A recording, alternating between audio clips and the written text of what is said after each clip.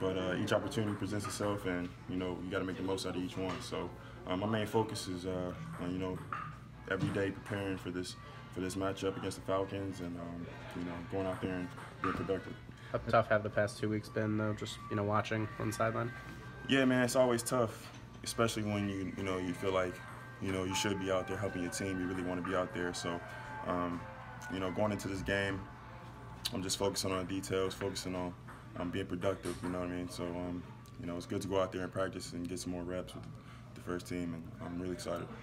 We just didn't really have a lot of time in training camp to go out there and get reps in practice, and the offense was new to me, and going out there getting reps with the first team and seeing different looks and stuff like that, and also along the lines of just progressing, making sure everything is 100% ready to go. So like I said, I'm excited to hopefully go out there and be productive this week. Are the trainers holding you back at all still?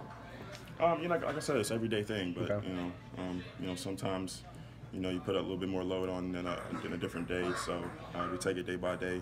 But at the same time, like I said, it's just getting the timing right with the offense and going out there and doing it.